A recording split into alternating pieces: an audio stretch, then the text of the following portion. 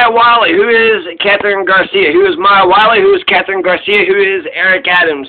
I will get down to mostly Maya Wiley, break down some of her platform, and just kind of give you an overview with Eric Adams and Catherine Garcia. First, I want to tell you about the numbers, okay? Eric Adams is winning. Maya Wiley is in second place, and Catherine Garcia are in third place.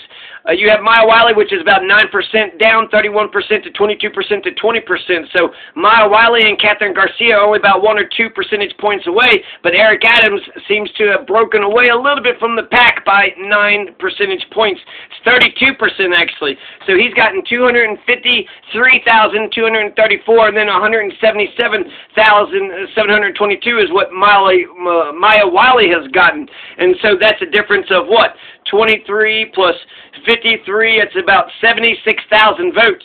So that means Maya Wiley needs to make up 76,000 votes. Now, 97% has reported. 97% has reported. That's about 800,000 votes. That means there's still 3% that's still out. And then you got the absentee ballots that you still need to count, and then which will be about 50 to 100,000. And then you'll have the tabulation of the ranked choice votes.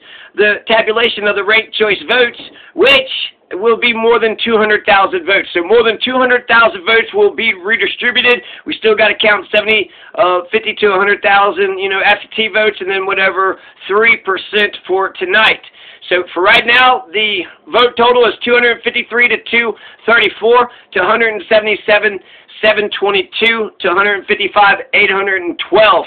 It's really anybody's game. I think it's even Diane Morales could somehow pull it out.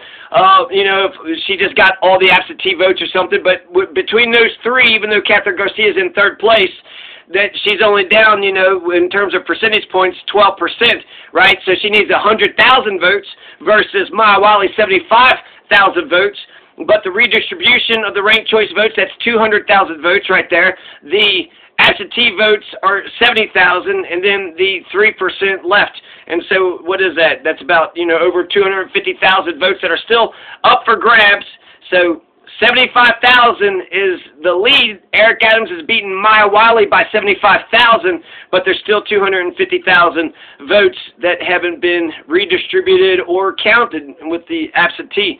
So even though Eric Adams is winning by 75,000, there's still 250,000 plus votes to count, including the ranked choice tabulation, which will be the exciting part, because we'll see if, it'll probably go 10 rounds or so. We'll start to see if Catherine Garcia starts closing in on Eric Adams, or if Maya Wiley gets closer, or if Eric Adams just takes this thing all the way, to the moon. So that'll be fun and exciting. So there is no winner tonight. There is no winner tonight. Maya Wiley, Catherine Garcia, and Eric Adams can all become New York mayor. It is possible, very possible, probable. It's not long shot. This is it's very close. Eric Adams, most people would assume to be winning since he won the plurality thing. If I was him, I would say, I won the plurality. I won the first choice. But he, technically doesn't win until they count the ranked choice voting, which is when they got to get all the votes. So it might take a week or two. They're telling us it's going to take a week or two to count. They have to get all the votes, all the absentee ballots, and then they got 7 days to cure those ballots. So that could take, a week or two or so. And then once you get all those ballots, then you start doing the ranked choice voting thing, where you get rid of the last place finisher, redistribute their votes, and then repeat. Last place finisher, knock them out, get them, redistribute their votes, and then repeat until eventually you have a majority victor. So, Eric Adams, he's won the plurality, but this is ranked choice voting, so we got to go through the ranked choice, process.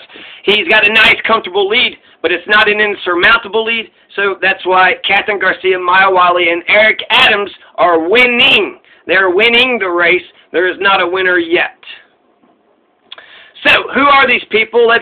I'll start with Eric Adams and then go to Maya Wiley and end off with Catherine Garcia. Eric Adams, he wants to ban processed meat. He's a vegan. He wants everybody else to be a vegan too.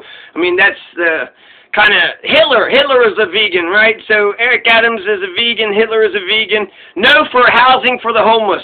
So is there going to be housing for there's only 50,000 housing. There's only 50,000 homeless, so it would only take 50,000, tiny homes. And didn't, Paperboy, he had already started it, and then Catherine Garcia actually promised it. So even though Eric Adams and Catherine Garcia are both right-wing conservatives, Eric Adams is more conservative because he's not even talking about homeless. Housing for the homeless? Hell no, he's a cop, and he's, therefore he's a fascist. He's basically mostly fascist. He doesn't say he doesn't talk about police reform that much. Neither does Catherine Garcia. Maya Wiley, she never says defund the police, but she has a defund the police plan where she takes $1 billion away from the $10 billion budget of the police department and puts it towards some other shit.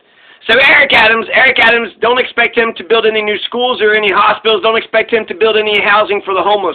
Don't expect any universal health care. He just wants to teach healthy habits. That's how universal health care for New York City. No, Eric Adams is just going to teach healthy habits. That's going to be the health care that you guys get.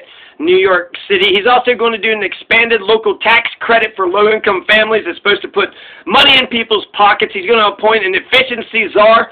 Yang had the same idea. So Andrew Yang and Eric Adams both had an efficiency czar. Eric Adams is the cop in this race. He's the cop. He's the fascist. He's all about search and seizure. He's about being against the Fourth Amendment. He's all about the war on drugs. He's all about searching you for guns or drugs. He's a fucking narc.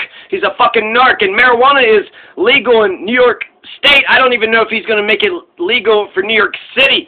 He's actually going to reevaluate substance abuse clinic locations. So what, put them in different spots, or is he talking about closing?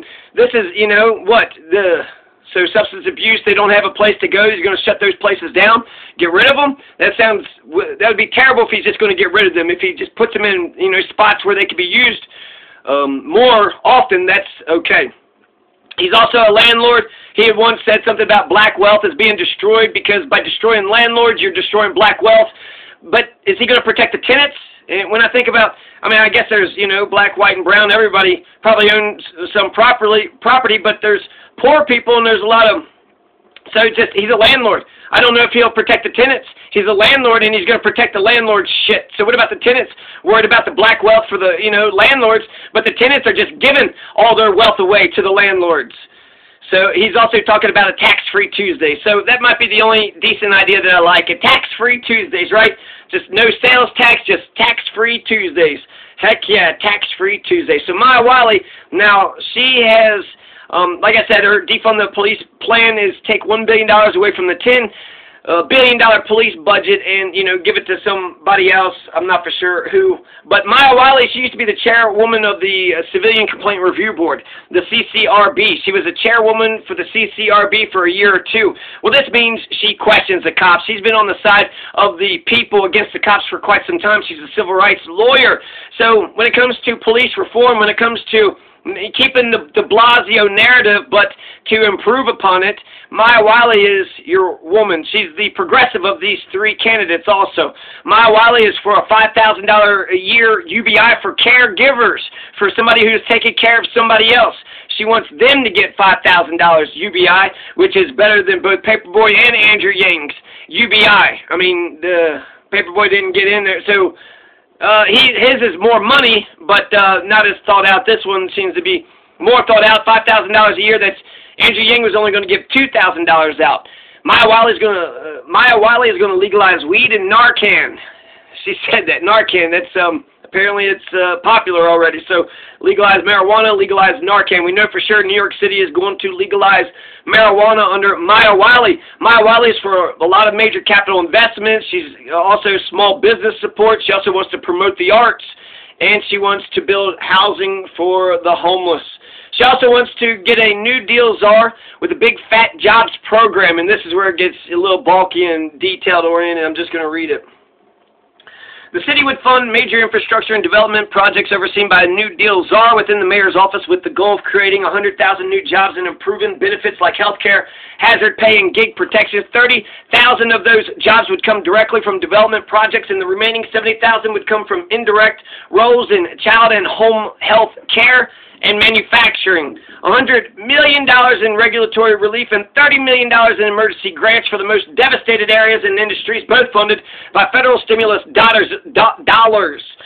It would be led by a chief small business officer at City Hall. She wants to put $7 million into promoting worker cooperatives and using the Federal Reserve's municipal liquidity facility to purchase distressed small and mid-sized businesses, loans for street vendors, and another $100 million fund for grants to artists and performers, with the council to oversee its equitable distribution towards universal health care.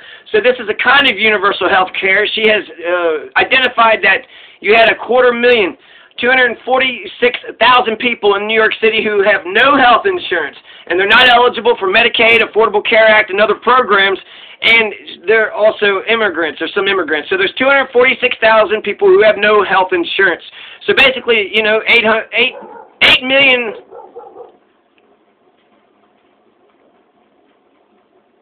I think 8 million's been covered.